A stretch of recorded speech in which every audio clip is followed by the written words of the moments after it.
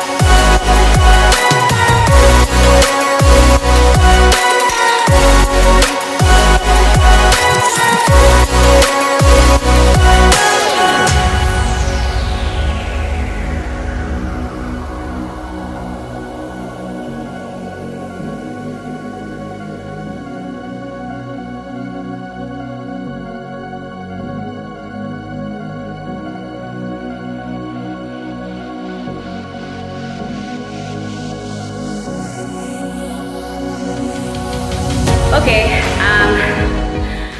that was my first run at my peak week workout. It was a whole bunch of crap that I didn't really want to do, but got it done. Felt like it took forever.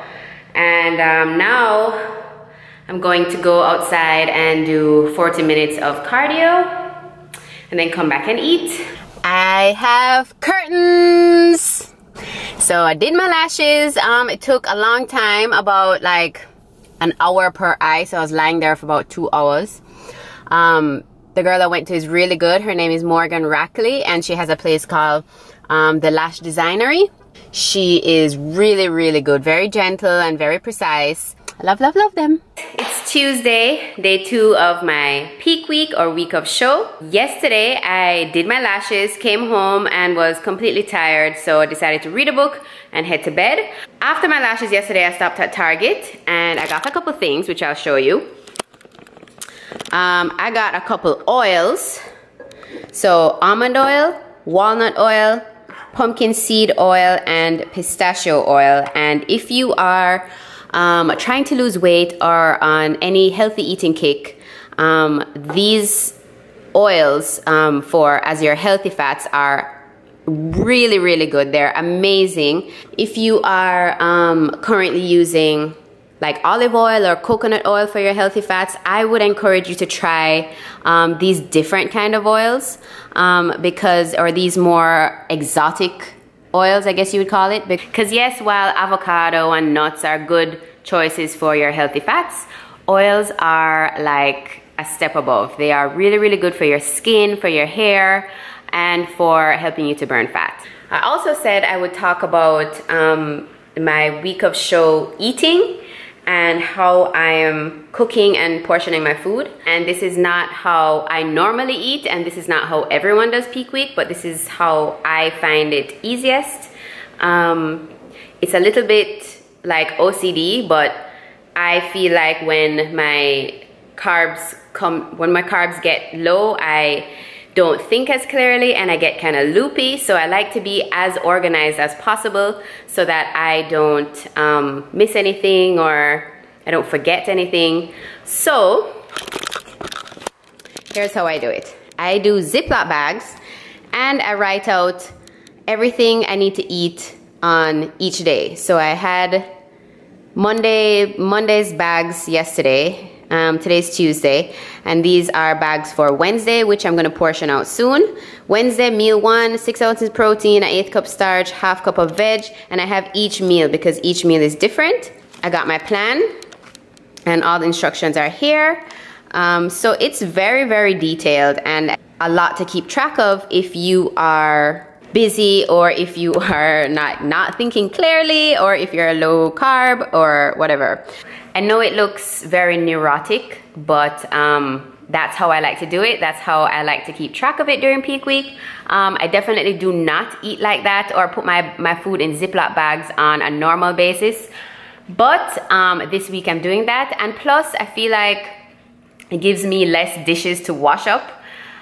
Less work to do this week, and so I can focus on staying positive, probably like do some reading and really hitting my workouts as best as possible and going to bed early. I have tilapia there defrosting and some lean ground beef, so I'm gonna cook some of that, and I have some asparagus and chicken in the fridge, so I'm good for that. Yeah, so I'm gonna cook that now. And just for this week, just for peak week, I'm not putting any seasoning on my fish or anything like that. My plan actually allows seasoning on my food Monday to Wednesday, but Thursday, Friday, Saturday, there should be no seasoning on my food.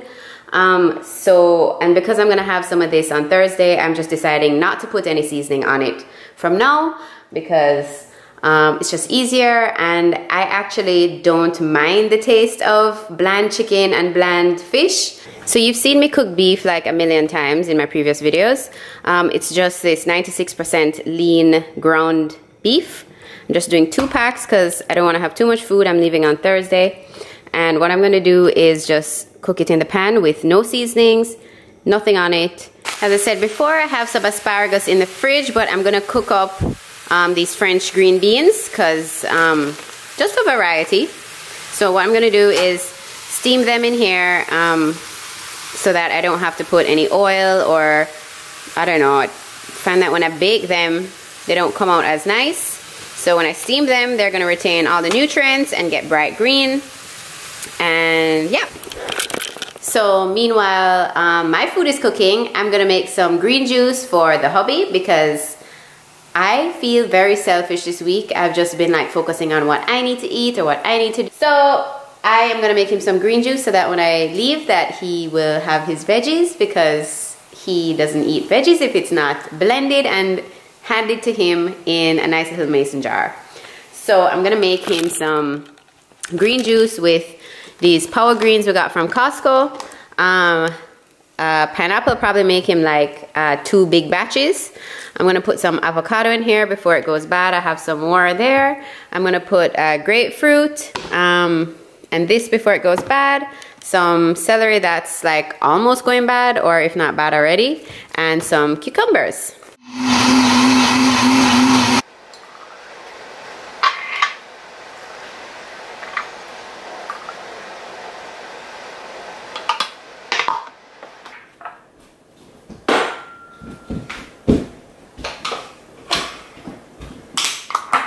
Nine little green juices he can just grab and go and take to work. I'm gonna stick them in the fridge and probably put a couple of them in the freezer for him.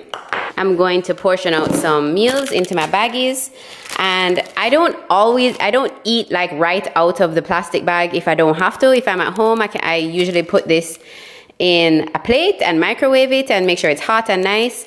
But if I do get busy, because you know when you're traveling, why am I holding the camera there? Should point it to me. You know when you're traveling and you get really busy packing and then things come up or you never know what might happen. I just want to be prepared so that if I need to run out and do anything, I can take the little plastic bags with me and they don't take up much space. I can just put them in my purse and go.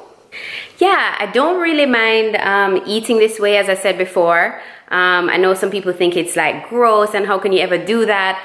But for me, it was a gradual change. It's not like I went from junk food and sugary foods yesterday to like not completely bland food today. It was a gradual change, and I've been in prep for a long time now, so my palate has gotten adjusted to eating this way and the taste of like natural foods, so it's not bad at all. Okay, so I portioned out my meals for Tuesday, Wednesday, Thursday, and I have some beef left. I have a couple pieces of fish left, and I have chicken left, asparagus left, and a shit ton of green beans. But it's okay because Jamie will eat it. He is totally okay with eating this food. What he'll do is just put some like barbecue sauce on top of it, some ketchup, mustard, or like some salsa, and make it into something fun. So he's okay with eating this, which is good because I have a lot of food left over. So my Wednesday meals, today's not Wednesday, Tuesday meals look like this, which I'm probably gonna eat soon. Tuesday meal 4. And some of the meals call for like a tablespoon of good fat. So I'm gonna add that to the meat after, or you know, if I heat it up, I'll add it to it after. Okay guys, so I'm just gonna sit down for a moment and enjoy some tea in my favorite cup from the Created Co. and talk to you guys about my peak week. And I'm in my Game of Thrones sweater. I call my Game of Thrones sweater because it's like this. I feel like I'm like Jon Snow. Winter is coming. Yeah. So I wanted to talk to you about peak week. So as you can see, there are lots of things that go into peak week. Lots of primping and pramping and cooking and portioning out and being kind of exact with your meals and your workouts and what you're doing. And it's really easy to kind of get caught up in this me, everything revolves around me, and you know, I'm doing a show and this needs to happen, and very self-centered. And if you are competing, or if you have a goal, and if you're trying to lose weight and you're kind of cooking and dieting and that kind of thing, and trying to, you know, do the things you need to do to reach your goal, it's easy to kind of get caught up in this whirlwind of me. And you know, it's important to remind ourselves that not everything revolves around you or me. And, you know, people are having real problems out there, and it's a privilege, it's a luxury to be able to choose what we eat and to be able to exercise the way we do, you know, to train the way we do and do the things we do. It's a privilege to be able to compete. To be able to go to the gym, to be able to work out, to be able to cook clean, healthy food. You know, sometimes you are on a weight loss journey and you may think that your husband or your spouse or a family member isn't super supportive. You know, it might be good for you to think about if you are being supportive of them and their goals. Sometimes our spouses are eating things that we want to eat and we can't eat, and doing things that, you know, we wish we could do. Remember that this is a choice. The way that you're eating is a choice. The things that you're doing is a choice. And if you're not enjoying it, maybe it's not the right way for you, you know, because this should be, at the end of the day, fun. It should not feel like torture or any kind of big, huge sacrifice. Yeah, so my point is that it's important to realize that the way you want to eat, the way you want to exercise is a choice. Nobody's forcing you to do it. Nobody's forcing me to compete. It's a challenge that I took up upon myself. My husband does not eat the way I eat. Sometimes he has like ice cream and snacks and all this stuff in front of me, and yes, it's tempting, but you know, I'm competing, he's not competing, and it's important to just be supportive of each other. You are hating your life or doing things that don't make you happy and fulfilled, then maybe you shouldn't be doing them. Or maybe they're too extreme. At the end of the day, you should feel satisfied in what you've done. You should be happy with what you've done and feel grateful for the people in your life that love you and support you, and be grateful for what you have, because it's really a privilege. It's really a privilege to be able to get out of bed and choose to exercise and choose to eat a salad and choose to eat good healthy food and choose to take care of yourself. Okay, I think I'm gonna end the video here. I was planning to like film the whole peak week, but I don't think it's very interesting. You guys have seen the major points, the workout. You saw how I prep the food. I'm traveling on Thursday, so I probably won't film tomorrow or Thursday, but I will film as I touch down in Texas and try to get as much footage from the show as possible. So if you like this video, comment below, give it a thumbs up, subscribe to my channel if you haven't already, and I'll see you in the next one.